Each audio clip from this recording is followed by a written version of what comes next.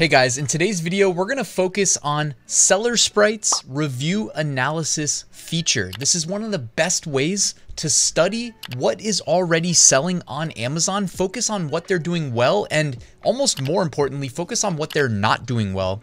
See if you can implement a solution in your product so that you can disrupt whatever market, whatever niche you are looking to enter.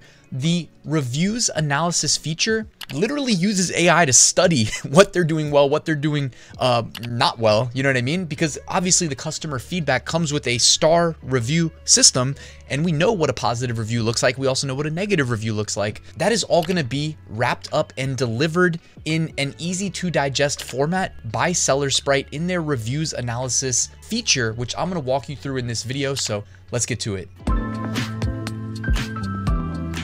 So unlike my previous videos on SellerSprite where we operated exclusively in the web app, today we need to grab their Chrome extension. They actually also made an extension for Microsoft Edge users. I personally, as a former web developer, definitely prefer Google Chrome. So I went ahead and I installed that on my computer. Installing a Chrome extension, guys, is one click. It is very simple. And then you will need to sign in at some point after using the Chrome extension. So now go to Amazon catalog, go to the listing that you would like to do a reviews analysis on, whether it's your own product, most likely it's gonna be your competitor's product for research purposes. You can see here, it injects this table of data up at the top.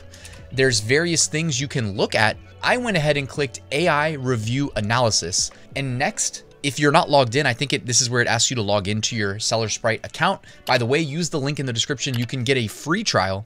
Then go ahead and click SellerSprite Analysis Report. Once you've done that, you'll be able to navigate back into the web app to your review analysis section. If you don't know how to get here, up at the top under Tools, you should be able to see Review Analysis. All right, under listing optimization and extension features.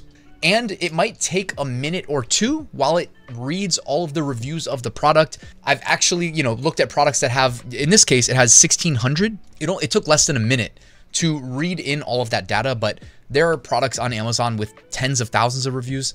It might take a little bit longer. It all depends, okay?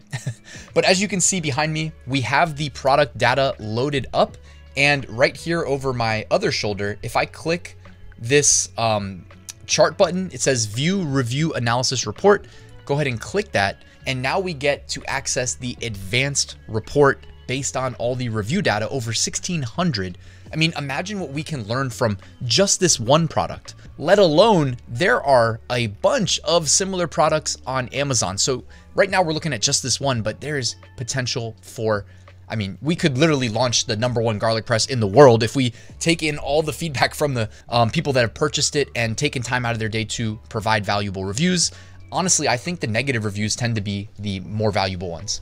So up here, you can see at the top table, the variations of this product. So it comes in different color variations, and you can actually see the, you can see the variation right here in the second column.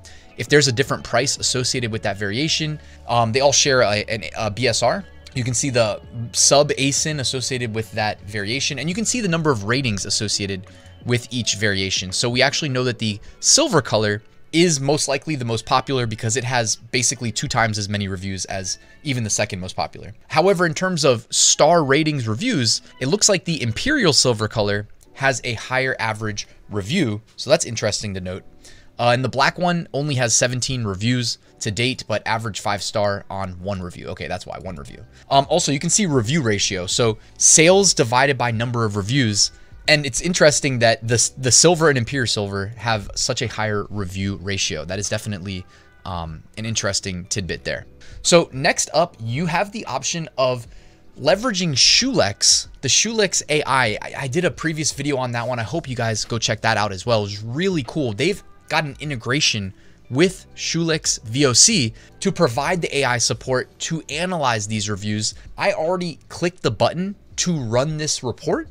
If you are looking at this product for the first time, just go ahead and click once. It will generate this report for you. It only takes a second. What you can see initially is that these reviews are generated 40% from males, 60% from females. You can see it data mines these reviews for things like, who is this? Okay, they're home cooks, they're chefs, they're food bloggers. That is who is speaking through these reviews.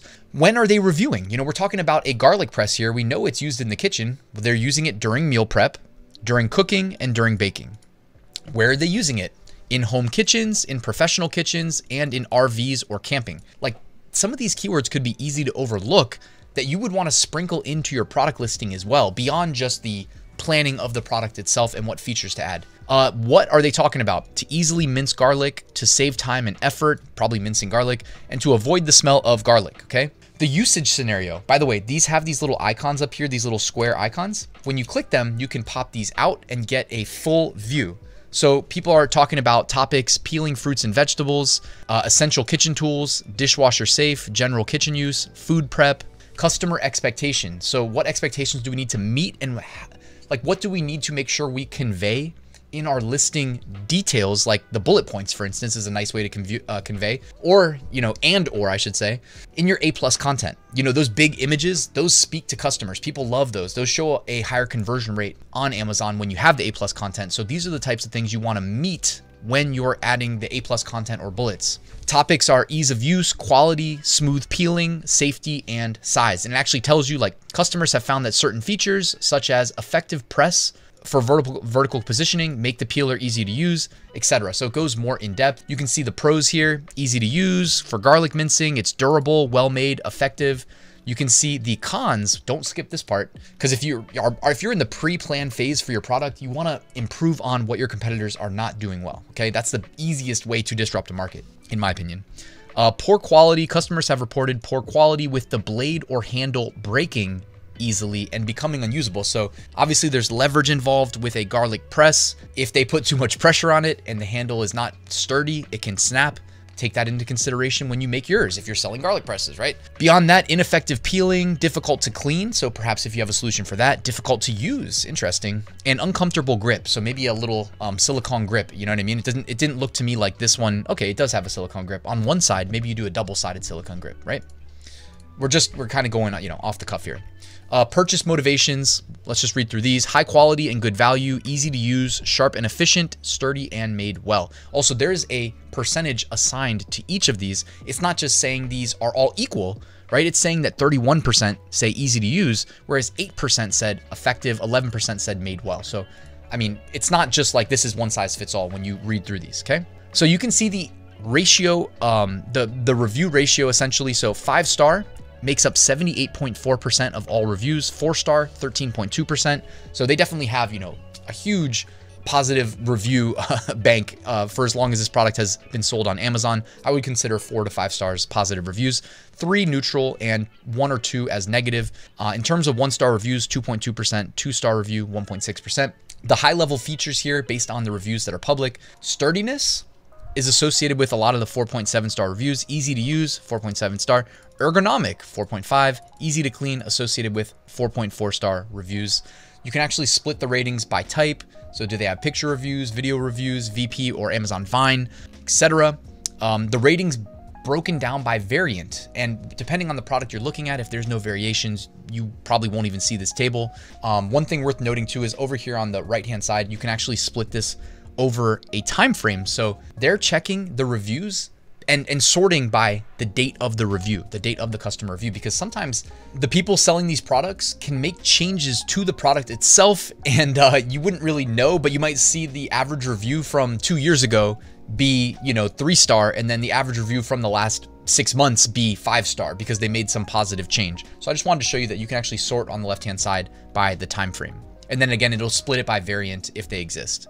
You can see the growth trend of the reviews, okay, over time. And you again can split it by the various variations. We know that the black color is the newest color that they launched with only 1 review. It's most likely been out of stock as well. I'm guessing that's why it only has 1 review. It looks like the rose gold as well is relatively new, just based on the dates associated with these reviews, etc. You can break it down by, they call this the review world map, but you can actually kind of drill down into what phrases are included, and they're going to actually select the phrases for us. But there's another place right here above my head where we can actually provide our own search terms as well. But you can see kind of like the keyword density contained in reviews. So garlic press is very common. Presses the garlic, very common. Easy to use, very common. Easy to clean, very common.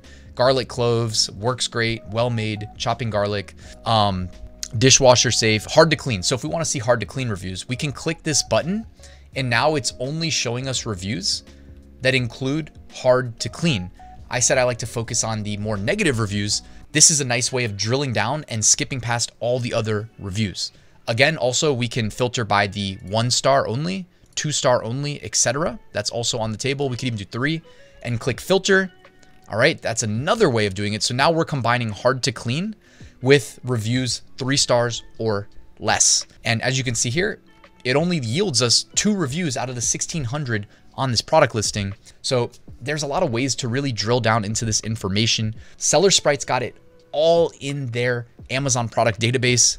They don't actually have this by default. Remember when we came with the Chrome extension installed and we told it to run a report, that's when it goes and it pulls all the data that we then are able to drill down into here. So let me reset this. I will undo these. I will uncheck hard to clean. I'm going to click filter. And I just wanted to let you know that, again, you can filter by these various repetitive phrases, like it's relevant phrases, I should say, that they're seeing repetition of up there at the top. For instance, garlic press in 51 of the reviews.